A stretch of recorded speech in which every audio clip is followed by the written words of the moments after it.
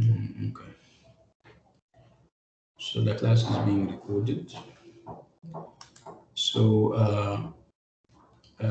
like I said, this is our first revision class. We intend to have a number of revision classes, and this happens to be the first one. Before I started the recording, I was talking about our plan, our revision plan, and I said it shouldn't be one class where we finish everything or we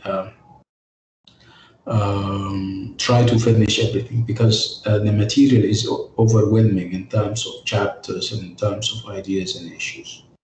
So our plan would be to divide the revision into perhaps smaller chunks where every time we meet, we finish a chapter or two. Okay, and before we do that, and prior to the revision class, I would send you the link or links of the videos on this or that chapter where you can always listen and take down notes perhaps. You can also read material from the book or from any other source for that matter, so that when you come, you have ideas that you can share. And by sharing, of course, the ideas are going to be reinforced into your mind. So you wouldn't have a problem when you go to the exam. Okay? And like I said, on the sidelines of the revision class or classes that we will have, we will do a bit of critiquing of the TMAs that we have taken. I'll be highlighting,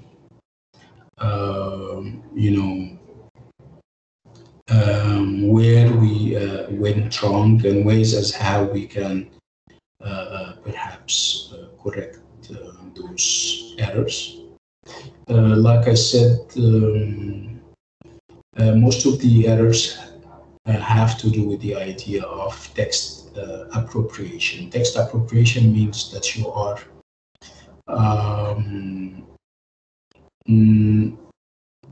you perhaps you don't understand what text appropriation means in terms of the bad practices when it comes to quoting stuff as is. And this stuff that you're quoting is so big that at the end of the TMA, you don't feel that you are reading stuff written by a student. You're reading stuff written by somebody else. So this is falling into the trap of plagiarism, like I said. And during the revision classes, we will think of ways as how we can avoid that, inshallah. Okay, so what is it that we're going to do today? We're going to talk about Cleopatra. This is going to be our first leg on this long revision journey. Okay, so Cleopatra, like I said, you guys, by now you have all the knowledge and the information there is about Cleopatra, and of course the other chapters, given the fact that you have gone through 6 quizzes that talk about just that, and you have also gone through a TMA, you have written a TMA on these different chapters. So your knowledge in terms of perhaps size is as big as mine, and perhaps it is bigger than mine, given the fact that you have to prepare so many times, and I didn't have to prepare. I didn't have exams. I only say the thing once or twice. Okay, but you've been engaging with the material for quite some time, and I think you became experts on Cleopatra, on Marlowe, on Cézanne, and all the other people that we have taken. Okay. So when okay, I also spoke about the idea that we need the class to be more of a round table, if you like, where everybody is contributing input. I don't want to go like it did with the normal or the regular classes where I say everything and I monopolize the talk and you only listen, right? You have listened enough, right? So it's time that you spell it out, that you talk, that you contribute input and say whatever you have in mind about the chapter or the chapters that we're dealing with. Okay? So let's do it. Cleopatra. So when I say Cleopatra, okay, what comes to your mind? What immediately comes to your mind? Okay, if you would like to contribute input, please raise your hand, and I can always allow you to do. Okay, so when I say Cleopatra, what associations do you have of the name of the lady? Okay, Dana Solami would like to contribute. Okay, go ahead, Dana. The word that associates for me to when it comes to Cleopatra is actually Pentetel. Can you And okay. Mhm. Can yeah, can you raise your voice a little bit? like the word that associates her to me, it's actually femme fatale, seductress, temptress, luxury, or Mhm. even But you know something? I'm sorry, I forgot your name. Yeah, Dana. Dana. You know something? These were the impressions that you have had or you had of her when you first started. Remember, we have spoken long and enough about her. This didn't change. Is it no. that? Yeah. Go To me, ahead. um, I would even after I know that actually the Roman were more biased. To me, I still like the idea that she was still a femme fatale because she was powerful and she did ordered an army at the age of 21, and she was very sophisticated. She was the one who actually speak Egyptian, so she was powerful in her own right, in my humble opinion. Yeah, that's fine. Yeah, this is what I'm saying. I mean, we shouldn't be subscribing to what I mean the media or even the Romans said about her, because obviously it was all negative, right? Yeah.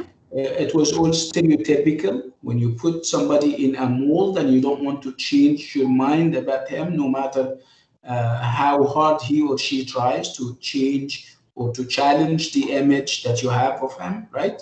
But I do believe that because I do admire powerful women. So the idea that she, in her own right, by calling her femme fatale, it's actually kind of made her more stronger in modern times. So that's kind of worked for her, even Yeah. though it was against her. It's kind of come off more of a positive connotation, in my opinion. Okay, and this is what you had in mind before we walked into class and spoke No, about this her? is after. This is after you have read the chapter, after we have debated the images and the stereotypical attitudes that people had of her and her Yeah, government and all these kinds of things, right? yeah. Amazing. Thank you so much, Yadana. Can we have somebody else? Perhaps you need to raise your voice, your hand, I'm sorry. Um, so who else? Ghaida Sulaiman, go ahead. Yes, intelligence and history. I feel when I listen to Cleopatra, all the points I've been read, I see she is intelligent person, Mhm. strongly intelligent person, and uh, who's don't give up easily, you know. Okay. What the Romans didn't think of when they portrayed her in the different records. We haven't seen that reflected in the records. The focus was on perhaps the negative aspects of Cleopatra from their own point of view, of course. Right? Let's talk about the Romans and how they saw Cleopatra, and let's talk about the sources that we have of the Romans. And that would bring us to the idea of primary sources and secondary sources. And I know that you guys are hooked on the difference between the two. Every time I hear you talk in the group, or I see you, contributing input on the WhatsApp group, you talk about primary and secondary sources, as if Cleopatra is only and exclusively about primary and secondary sources. I mean, the definition and what they mean. Okay, so let's talk about the Roman sources. When it comes, of course, to the character of Cleopatra and how they saw and perceived Cleopatra. Can somebody highlight that aspect of the chapter?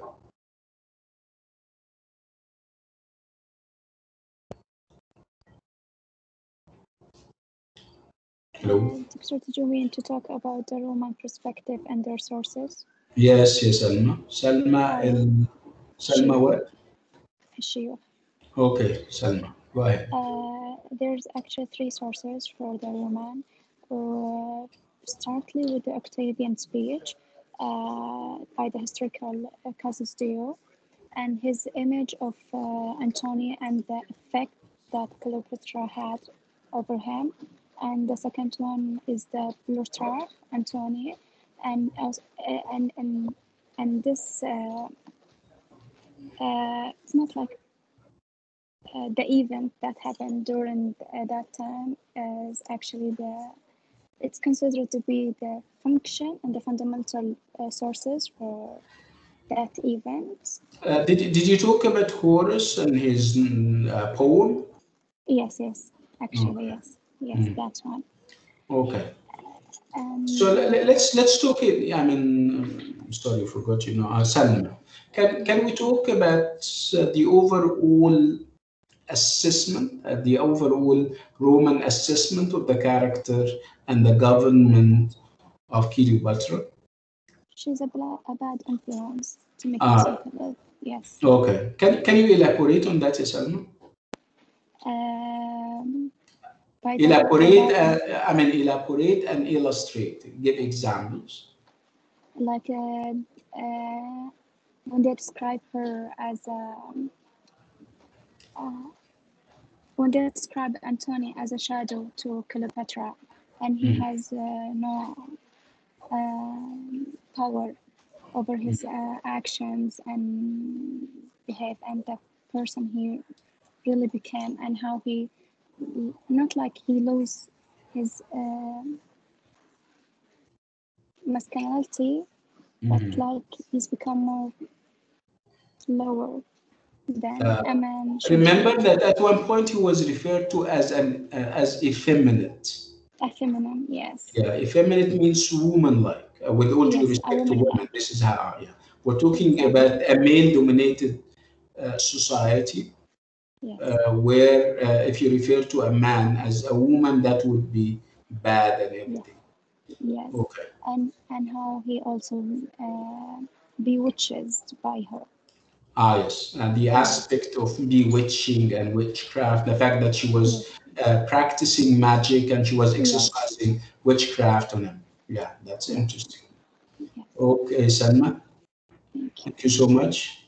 Can we have, we're not done with the Roman sources, as a matter of fact, because of how rich those negative Roman sources were. Can we have somebody else perhaps pick up what Salma left over in terms of ideas about Roman sources? Hello?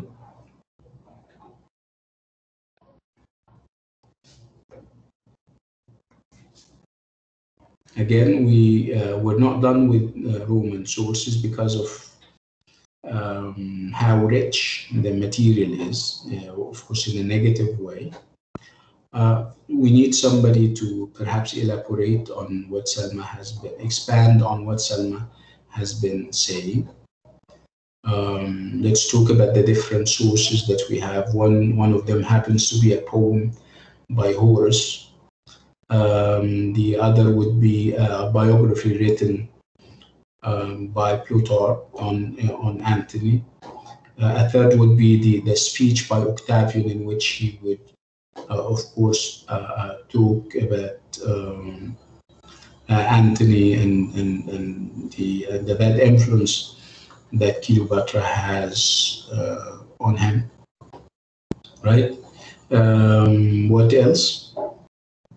Can we talk about that? Can we have specific examples to show how negative those sources were when it comes to the character of Cleopatra? Should I continue with the last source? Yeah, go ahead. Go ahead, Sam. Okay. It's about the Octavian poetry and how they actually described Egypt as a barbarian. Yeah. Yeah, towards the Roman. Yeah. Which is obviously unfair, right? Unfair. It's totally unfair To because talk Egypt is about culture. an entire culture, Yes. right? This is very. This is not very objective, right? It's so negative to be saying that No. to yes. Okay. Any other ideas? And So she's this. also sorry. Go ahead. She also be considered as a witch again and a monster. Mm-hmm. That's interesting, Salma. Salma, which branch are you in? Are you in Riyadh or in I am in Dammam? Riyadh actually. Yeah, Riyadh. Riyadh. Yes. Riyadh. MashaAllah, your English is excellent. Your turn of phrase is equally excellent. And MashaAllah, you have a big mind. Where have you been? Doctor, Where have you been, ya binti? Where have I been? Where? I mean, you never contribute, you never talk, right? Yes. Okay. Few times did MashaAllah, actually. but you're doing an excellent job. God Thank bless you you. and your But parents. to I'm be so honest, proud. I thank you. But to be honest, I did not get pretty well in the team. Yeah, man, this is, I remember that you spoke to me a number of times, asked Yes. perhaps about feedback. Yes. But if you write as well as you speak, you could have taken 20 out of 20. Oh, I I don't know what wish. happens. But you still Hopefully have, for the final. inshallah, you'll do an excellent job.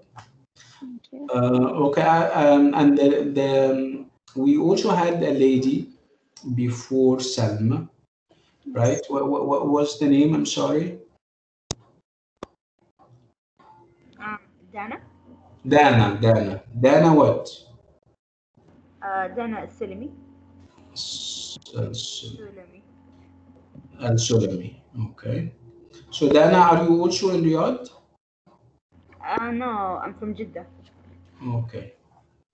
So Dana is from Jeddah. Good. Or bad, I don't know. Okay. So thank you, Dana. You did an doctor, excellent job. Yeah. Can we finish what we're saying and then I'll allow you to speak? Let me thank Dana for her input. It was also very interesting and very thought-provoking. Thank you, Dana, so much. Okay, so somebody was perhaps trying to ask a question.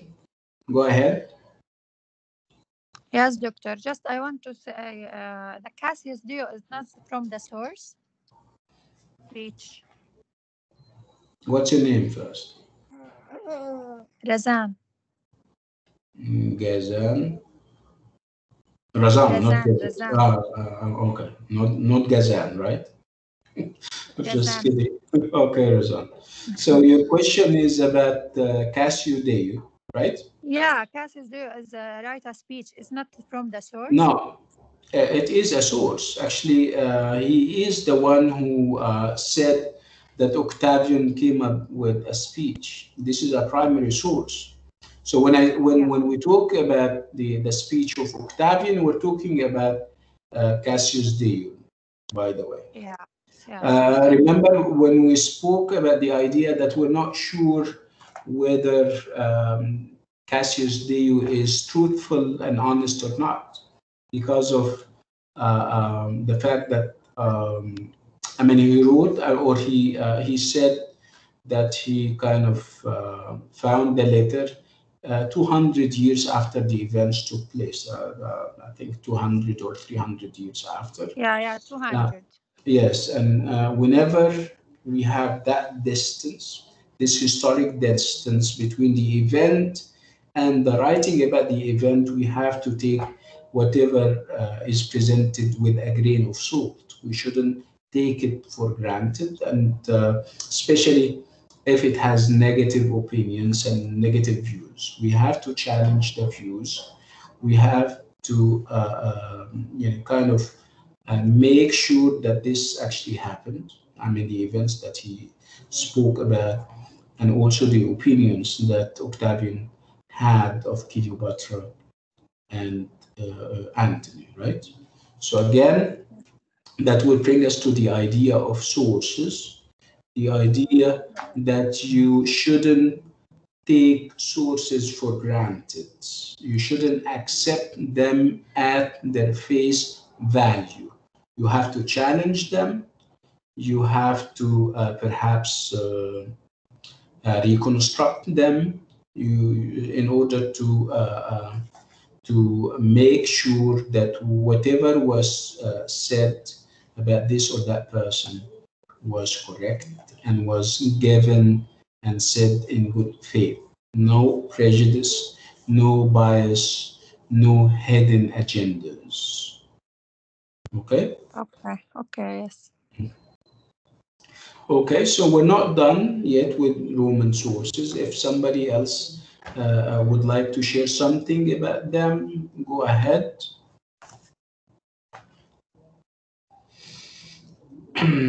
So Razan, where are you from? Are you from Jeddah or Medina or From the mom. from the Dammam? Such Yeah. a beautiful branch. So we have Razan. Razan what? Razan Abu Khurma. Razan. Okay, Razan. You're very active on the group, right? You're the one who is very active on the WhatsApp group, right? Helping people Yes. around. Thank you for your positive energy. And may God bless you, inshallah. Thank you, doctor. You're welcome. So, Sausan, our friend, go ahead, yes, Sausan. Yes. One thing that interests me is about how Cleopatra is portrayed in movies as a beautiful woman. However, in Plutarch biographies of Mark Antony, he said that she wasn't that beautiful woman. However, her personality was incredible. Yes. I think this is some like this is confuse us because and in the movie she was like the must he put she put She was portrayed, yes. like beautiful woman. Mm. Yes, but this was the idea. So when you ask anyone about her, the first thing they think about her that her beauty. However, we can see here in the Roman account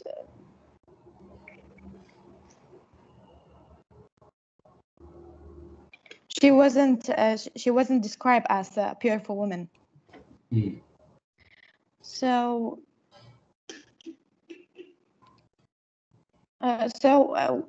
so the idea of her beauty.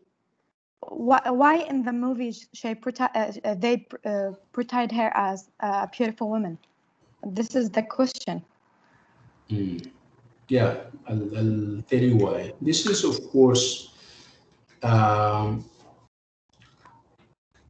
this is the cinema, and of course, whenever we talk about the cinema, the focus would be on the image.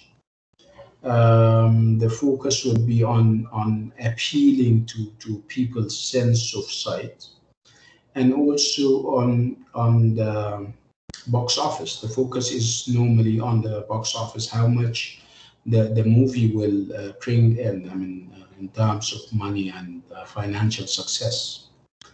Um, so presenting her as perhaps ugly or fair, to say the least, wouldn't be that appealing to the audience or to you. So So, you so end, it's kind you of pleasing the spectator. That right? yeah, this is an aspect, and also the idea that we're having thousands of years separating us from Cleopatra herself, and we have a great deal of talk about the fact that she had those relationships with three generals from the Roman Empire when the Roman Empire was in its prime, in its heyday. So, together with the strength of character, I think people would also, think of the idea of beauty. Okay, and beauty is normally in the eyes of the beholder, like they say. The three leaders or the three military leaders were allied in their love for Cleopatra, right? And that cannot be without good reasons. So, together with the fact that she was very powerful in terms of character, she must have had something that would attract them to her, and that would be perhaps beauty in a special way. She has her own copyrighted brand of beauty coming from the south, from Egypt, and of course, they have heard about Egypt a lot, ancient Egyptians, ancient, I mean, queens. But I think she was beautiful, but perhaps she was beautiful in her own way, and that would be one reason why they got attracted to and fell for her. I mean, I'm talking about the Roman leaders. Um, Again, coming back to the point, we're talking about the movies and we're talking about the cinema, where the focus is on the image, where the focus on the idea of appeal. You're trying to appeal to people's sense of seeing, sense of sight, and you cannot bring in a protagonist who is ugly or plain. People would shy away from watching the, the film and you end up losing money. Okay? Thank Uh, you so much. you work. Okay, can we have somebody else?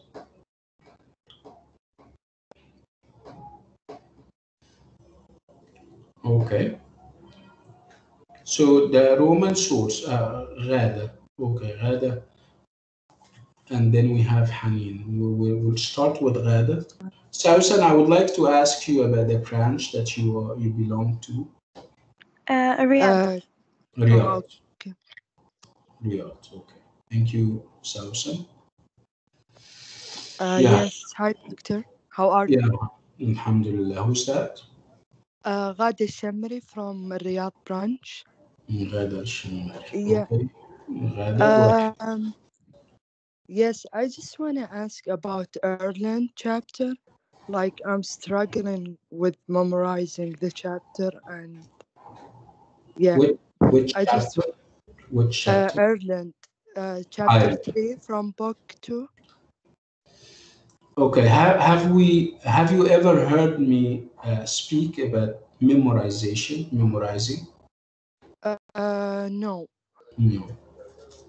So have you memorized the other chapter so that you can memorize the chapter on iron? Yes, I find the other chapters easy, but except Mm. for Erland, Hmm. like I have a hard time Yeah. memorizing chapter. I mean, I don't like the idea of memorizing because we don't ask you, yeah, Ghada, to memorize anything. Yeah, We need you to so, but I understand. feel like I'm confused Yeah, so with the there is whole obviously a difference between memorization and being, date. yeah, okay. So let me just reassure you by saying that we don't ask you to memorize anything. We ask you to analyze. We give you a prompt, an essay prompt that is inspired by the chapter, and we ask you to write about it. Mm, Okay, write about it. The material is obviously whatever you have studied in the chapter and whatever you have assimilated and understood. And I'm saying understood, not memorized. We don't want you to memorize anything. Okay, we don't ask you about okay. dates. Okay, we don't ask you to give us specific, I mean, timelines. No, we ask you to reflect on what you have understood in this or that part of the chapter. So rest reassured that we're not taking memorizing into consideration while not. Mm. So it's more about understanding, right? Yeah, absolutely. Yeah, absolutely. Yeah, okay. Thank you so much. I You were, appreciate it, Doctor. you're welcome. Okay. So can we have somebody else? Okay. So we're all agreed on the fact that the Roman sources were negative when it comes to communicating things about the character of Cleopatra. And we're saying that Cleopatra was portrayed in a negative way for explicit reasons. The fact that the Roman culture is a male dominated culture where women were given very little appreciation. Women were not very much appreciated at the time. So it's only natural that people would, look at Cleopatra with apprehension and suspicion when they get to know that their Roman leaders and generals are entangled in a relationship or relationships with the lady, they get nervous because she is a woman and because she is also foreign, and they have xenophobic attitudes towards foreigners. If you're xenophobic, it means that you hate foreigners. Okay, so Cleopatra happens to be a foreigner, happens to be a woman, happens to be from a country that is competing with their empire. Egypt, has always been a competitor when it comes to empires and empire building and everything. So they had every reason, every negative reason to give us the stereotypical images that we have of Cleopatra as um, um, a witch, as the disruptor of peaceful households, an enchanter or an enchantress, as somebody who comes from that part of the world where they look at with apprehension and also with suspicion, and they have a great deal of negative perceptions about it. The fact that at one point they would say that the ancient or Egyptians at the time were worshippers of animals and crocodiles and things like that, and the fact that they also worship their own kings and queens that would contribute to the overall negative image and the overall negative assessment of the Romans on the different levels, whether we're talking about educated people like historians and literary figures, or even on the grassroots level among people. People in the street would have the same opinions and impressions about Egypt and about Egyptians and about their queen, Cleopatra. Okay, why? And the question remains: why uh, are the Roman sources having such an overwhelming influence on later sources and on later assessments of Cleopatra? And if you still remember, we said that the Egyptian sources are not as many if you compare them to, of course, the Roman sources, and they are not also as rich, and they are all material things.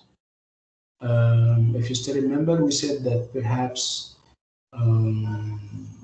Egyptians were not, their system of education was perhaps different from that of the Romans. The Romans have a system of writing.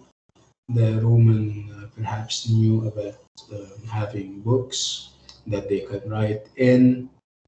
Ancient Egyptians have, it doesn't mean that ancient Egyptian didn't have,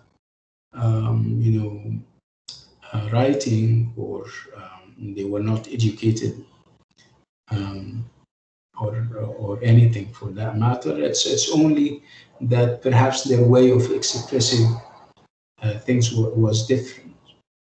Um, how did they express their allegiance and their love for their king or queen? They would do that through perhaps sculpting, through statues, through painting stuff on the walls of temples. So the idea of writing in books was not as popular in ancient Egypt during the reign of Cleopatra as it was in the Roman Empire. That would be one reason why the Roman sources are more popular and more perhaps um, used. And also um, because of the fact that, books, the Roman sources are all written in books. So it's only, and our system of education, our modern system of education is also focused on the idea of the book. Books are readily available. They are smaller in size if you compare them to the other ways of expression, like statues in ancient Egypt. You write a book in order to make a statement, in order to say something about this or that person, in order to perhaps narrate history and historical events. Okay, and this is, again, this is similar to our own modern experience. What did the ancient Egyptians did? They built, in order to make a statement, in order to say something, that they would paint, they would make a statue, and of course, statue, and the material, as you can see, is you know big. The material is even more expensive. So you're trying to perhaps glorify your queen or your king, and you don't have in your culture this idea of writing a book or writing on paper, but instead you would make a statue, would write or paint on the walls. Of course, painting on the wall would require that you have a wall, and a wall would be building a wall would be expensive. Painting on the wall would be equally expensive. Building a statue is also equally expensive. So that's why you don't have so many sources. You don't have those traditional sources. You would have a book and you write in it. So this is the Romans, but the Egyptians have their own way of communicating their love to their queen. That would only happen, like I said, through statues, through paintings, through walls, right? And these are, the material is obviously expensive, so you don't have so many people who, record different occasions that would glorify Cleopatra and the other people in at the time.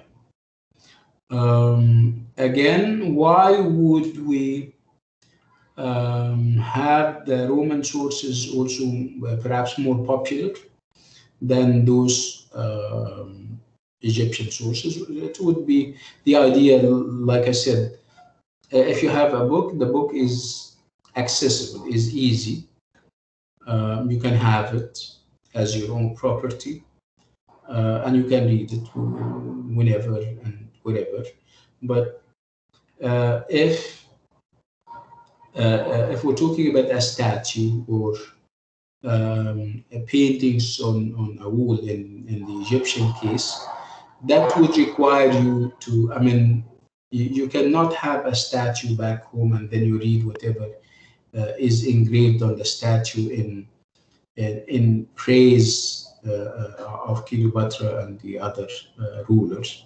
You cannot have that. It's not. You have to commute.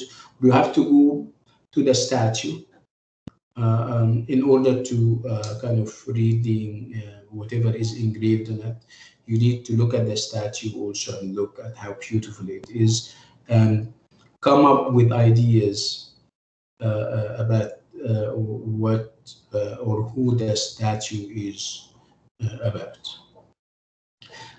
With books, also in terms of understanding, if you have a book, you can understand. If you know how to read and write, you understand it very easily.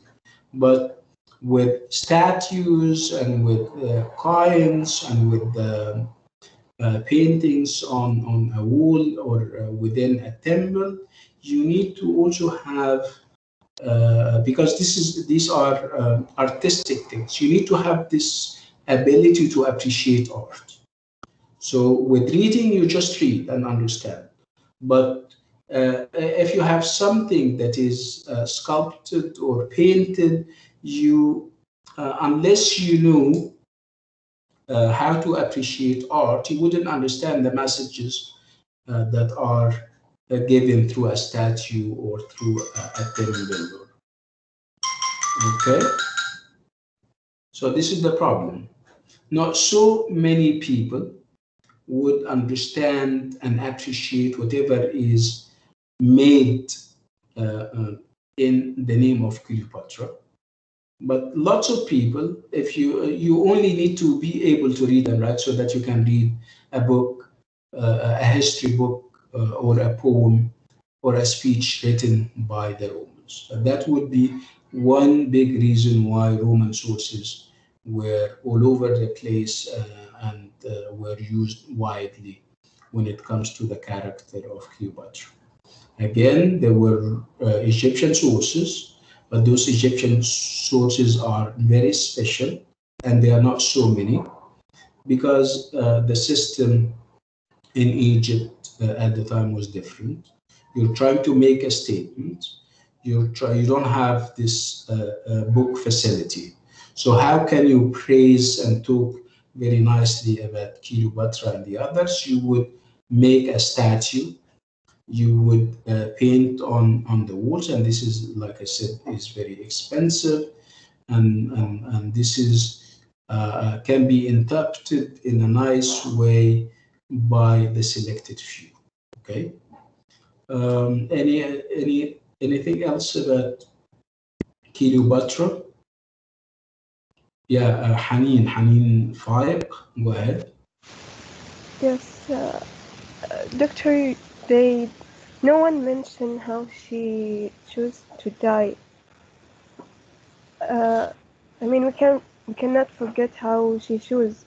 Yeah, we cannot, of course. Yeah, Why can't we forget how she died? okay, because I respect her because she didn't make the Romans insult or despise, Mm, alhamdulillah, or even to disfavor her before she did. yeah, She that's she yeah, had okay, you can comment. yeah. That's an interesting point that Hanin is bringing up. The death of Cleopatra and how noble her death is. The fact that even Romans acknowledged the fact that she died in a noble way. So, because the alternative was very ugly, the alternative would be that she would be taken away from Egypt and she would go to Rome and they would make a parade where she is humiliated and scorned in the streets of Rome. So, in order to avoid this fate, what did she do? She committed suicide. And how did she commit suicide? By having a snake prepared and ready so that she got stung and she died once and for all. Right? Her Yeah, death, yeah, that's right.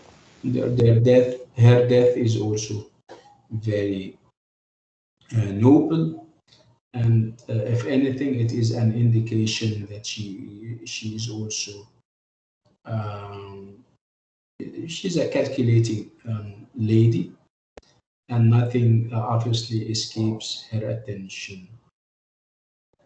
Okay. Actually, in a Plutarch and Horace, they talk.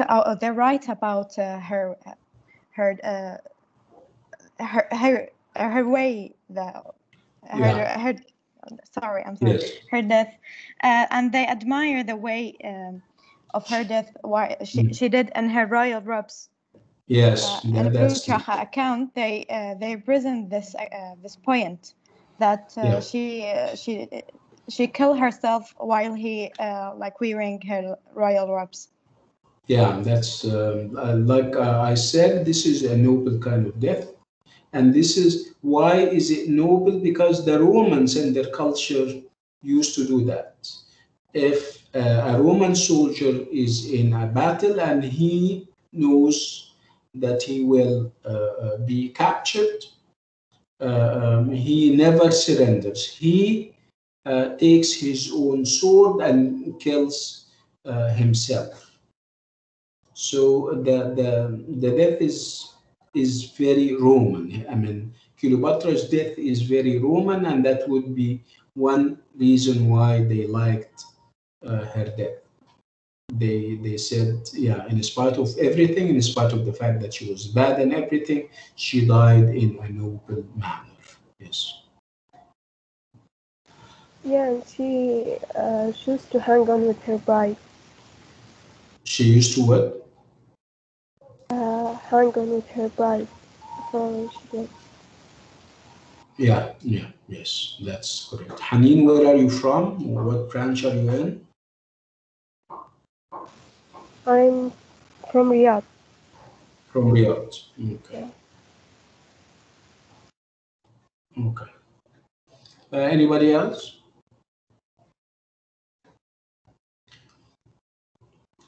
Do you think we have covered everything when it comes to Cleopatra and the chapter on Cleopatra?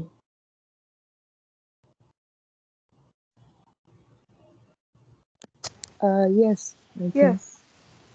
Okay. طيب, shall we call it a day and stop on this note and with this item? Yes. It was Okay. all clear. Thank you. Okay, so what I want you to do for next time, I would like you to, I'll share the links with you. The links on Cleopatra, I think we have perhaps more than one class on Cleopatra. I would like you to watch the class. We have two classes together with this class, right? I would like you to go through them, and I'll share with you the dates for the other revision classes on the group. So what I want you to do for now would be that you go, you press the link and watch the videos on Cleopatra and this video, because this class is also, this revision class is being recorded, so that we can talk very briefly on Cleopatra and then move on to something else. So we're not meeting tomorrow, but perhaps on Thursday. Okay, and I'll try to keep it to late hours. I mean, not early in the morning because you guys are busy. Perhaps we can always start at 4 or at 6. Okay, I'll share information about the time of the class on the WhatsApp group, inshallah.